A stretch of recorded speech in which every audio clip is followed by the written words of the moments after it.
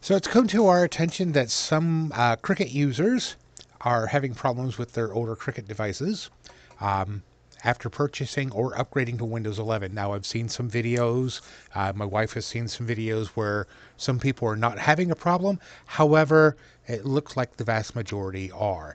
And so now you're frustrated because it worked under Windows 10. You can hook it if you bought a new laptop. You can hook the Cricut up to your Windows 10 and it works just fine. It just worked on Windows 11. Or if you upgraded from Windows 10 to Windows 11, it's not working. So we found a solution. This is what I did for my wife, and this will be available for you also. So on the website here, you see dejubie.com/YCG. It says Cricut users. Click here. Now this page is not completely developed out. So kind of remember that when you're going through here. So the page will open up. It'll kind of be here. This video is going to go here so you can continue watching it. So if you think this is, read the instructions there. If you think this is going to be more complex than what you can handle and you want us to install this for you, we'll be glad to do that for you. You know, it's a $60 fee for us to do remote assistance, $30 if you're a VIP member. So just to remember. So if you want us to do that, go ahead and click that remote assistance program, download it, install it, and then you can message us through the app to schedule a time or give us a call. Phone number is on the screen, and we'll schedule a time to do the remote and finish it up the rest of the way for you. But yeah, it's going to be well worth it. Now, all of the software that I'm providing in this is free. VMware is free for personal use. Windows 10 in the virtual machine is not activated, therefore it's free to use. Your Cricut software is a part of your account, so that's just how it's going to work. So anyways, like I said, if you want us to do it for you, click on that remote assistance, install the appropriate remote assistance program. As you can see, I kind of did it there to show you what it will look like on your, and this is Google Chrome. Firefox and Edge have it a little bit differently, but that's how it works. So the next thing, before we even begin to even consider downloading this, we need to look to see if you have the necessary hardware. This is important because a lot of these new laptops that are coming out that are for sale, that are dirt cheap, don't have enough of the information. So let me show you how this works. So let me find my mouse here. There it is. You're going to go click on your Windows 11 Start button. You're going to go up here and you're going to type in System Information. See how it's right there? You're going to click that. This is what I want you to look at. I want you to look at your processor. If you have 4 or quad cores, you're good so far. If you have 8 gigs or more, you're good so far. And then under, let me find it here. I think it's under Components, Storage. Click it open the rest of the way. Drives. If you have 128 gigabytes or more, this will work. Now, the problem is it's going to burn up a lot of your storage. So the bigger your storage, the better. In my case, I've got 87.95% free. I say 90 because it's going to fluctuate a little bit here and there with updates and stuff like that. That's why you need that space. We can recover some of that space after we have all the software installed. You can delete the downloads from me, and that will give you back some more space. But you need these requirements. You need at least 4 cores because the virtual machine is going to take 2. You need at least 8 gigs because the virtual machine is going to take 4. And you need at least 90 gigabytes of free space. We can recover some of that when we're done. If you have all that stuff, here's what you could do then. You can close this window. You can go here and download VMware Player 16. This is the free version as long as you're using it for personal use. So you click that and download. This doesn't take too long, and it's really going to depend on your internet speed. Our internet speed here is 600 down, but only 40 up. So I can only push it to you 40 gigabits at a time. So if there's like 100 of you on the web server at the same time, it's going to be incredibly slow. I'm sorry. So the virtual player is not too difficult to do. Once it's downloaded, you're going to go here and click open it. You're going to open it and install it using the defaults So if it pops up and says, do you wish to join the community and you can uncheck those, but just leave the defaults in there because the programming to the virtual machine is actually in the next step. Now, I want you to note, if you have a data cap, if you have limited internet speed, if you have, if you're trying to do this on a cell phone, this is not going to work. But this next one is the actual virtual machine itself. The first one is the player. This is the actual virtual machine. If you're looking at that number and you see 21 million kilobytes, yes, that's 21 gigs compressed. When you open it up, it's at least 60. So when you go to download this, you may have to download this multiple times because there might be too many people on the web server at the same time. You have to continue it. Or if you have a data cap and your data cap is like 1 gig, you really don't want to do this because you're going to burn through your data. We have the option, if you really need us to, reach out to us. We'll put it on a flash drive and mail it to you if have to be. So just, that I got to charge you for, though. That's mailing and the cost of the flash drive. So, but yeah, go ahead and download this. This is going to take you anywhere between 30 minutes and 3 hours, depending upon how many people are on the web server and how fast your internet speed is. But for me, because I'm doing it locally, you'll see it says down here, roughly 20 minutes. And I'm going to cancel that because I will burn out my hard drive space on the virtual machine because I'm using a virtual machine. So yeah, you're going to download that. And it's going to go into your downloads folder unless you have it going somewhere else. That's where it's going to go. So, like I said, you've probably already installed the Virtual Player 16 by double-clicking it from the Downloads folder. We've already talked about that. Once you have the Windows 10 downloaded, it's actually going to kind of look like this. I'm going to have to stop the recording here so I can show you. So anyways, when you get your all 3 downloads done, you'll see the Night Team Viewer installer. Hopefully you've already done that. If not, it's okay. You've probably already installed this by using the default parameters that are in there. You'll have a nice new little icon on your desktop. It's like an arrow pointing up, an arrow pointing to the right, an arrow in the middle, and it actually will say VMware Player. So that's fine. The other way is your Virtual 10. Now, what I want you to do with your Virtual 10, you see it's got a zipper on it. That means it's compressed. You need to uncompress that. So what you do is right-click, extract all.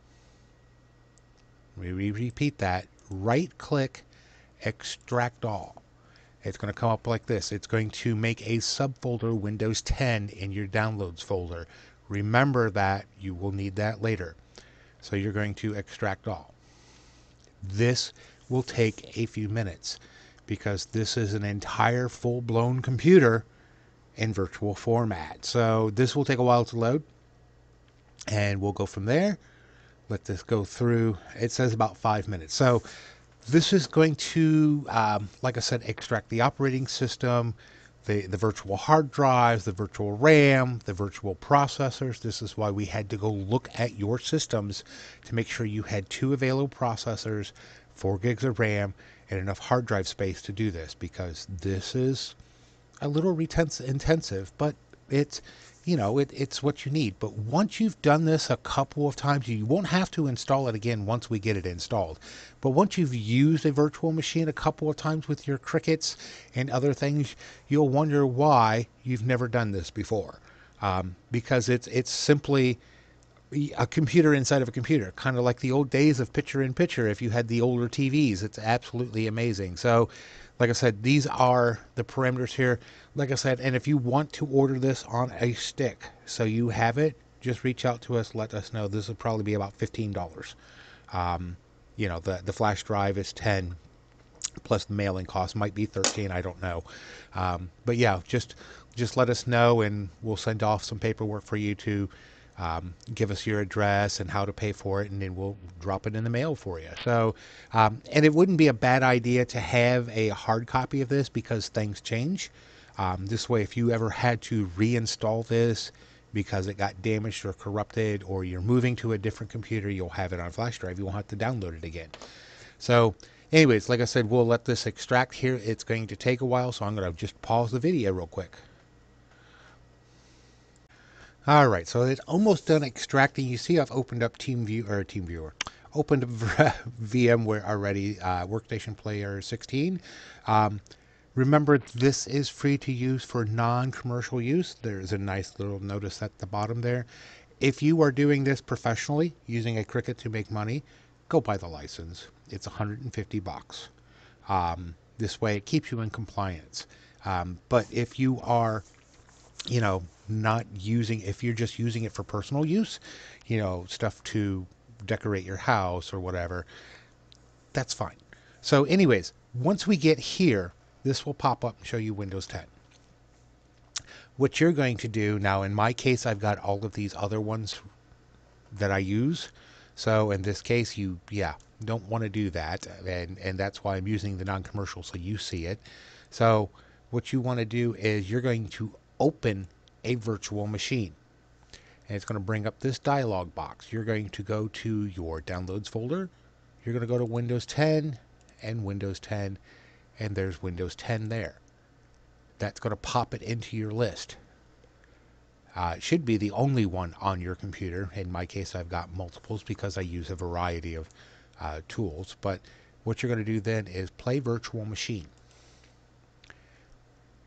It's going to ask you, did you move it or copy? You're going to click move. If you click copy, then it gets into a whole bunch of, do you have permission to do this, Just move it because it is an unlicensed version of Windows 10. It's the free version basically. And so that's what it is. So you'll see this is actually very, very small. I do have the resolution set to the lowest setting. Simply because I don't know what type of resolution your device has. Some of the laptops have 1366 by 720. Some of them have full HD capability. So this is why it's set to as small as it is. But there it is. There's Windows 10. Now the nice thing about this is you can actually full screen it. But when you full screen it, there you go. So yeah, there is another step that needs to go in here. Let me show you this. Once you install it for the first time or get it activated, you will want to go into Player and you'll want to do Manage, and then it'll stay Install VM Tools. You will want to do that first.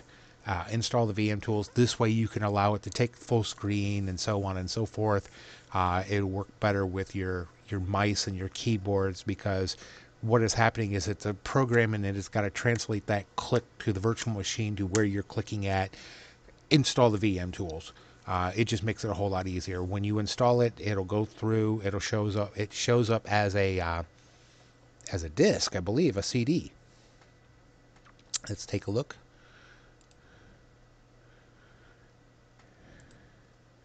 Yeah, it shows up. It'll show up as a DVD drive. Just install 64-bit, let it go through, it'll reboot, and then you're ready to go. Once it boots back up, you can then install the Cricut software. Once you get the Cricut software installed, I can't show you this because I'm using my computer, but you take your Cricut device and you turn it on, and when you turn it on, it's going to pop up a bubble. It's going to detect the device. You're going to click on Connect to Guest Virtual Windows 10 and then click OK, and then you will see the bubbles pop up in the lower right hand corner where it's installing your device and it's connecting your mouse and it's making sure your keyboard is working just like any other time you plug in a USB device. It'll show you those connections are going through. Once they're there, you should be able to just open up the Cricut software, go into, I think it's Cricut Design Space, and do what you normally do. And when you go to print, it will send it directly to the USB Cricut device that you have connected. It's fascinating. My wife did a whole print off yesterday just to test it to make sure. So yeah, that's pretty much it in the nutshell. Now, when you go to shut this down, please don't close it with the X up here. Don't do that because that will screw it up and then you have to go through this whole process again. Do it like you do a normal computer. Go down here to your start button and click power, and my face is in the way, but that's okay. But when you click power, you'll see shutdown. My mug is in the way. You can't see it, but you'll click shutdown. If that does not work for you, because sometimes I do see this, I want you to go up here and drop this toolbar down. See this three dots here? It says send Control Alt Delete. You'll send that. You'll come back to this screen. And you may have seen me do this before or shown other people to do this. There's a power button down here, and you can shut down that way too. So, yeah, I'm sure I'll do more extensive videos on this as time goes on. But if you need remote assistance on how to do this, you don't feel comfortable doing it yourself, like I said, we could do that for you. Just, install the remote assistance program. We will get you hooked up, and we'll help you test your device, at least make sure it's communicating properly. And then you should be good to go, and it will work on your Windows 11 computer using a virtual Windows 10 machine. So anyways, I know this is a little bit longer than I normally put out. This is going on, well, I don't know, this is the third recording, and it says 5 minutes. So once I stitch them all together, it might be a while. But that's how you can do that. And this video will be tacked onto that website, so you can listen as we're going along. And as you know, I do freeform. I don't do a script. So if you need help, give us a call, send us a message. We'll be glad to help. You guys have a great day. I'll talk to you later. I hope this helps you out. Like, share, subscribe, and all that stuff. Bye-bye.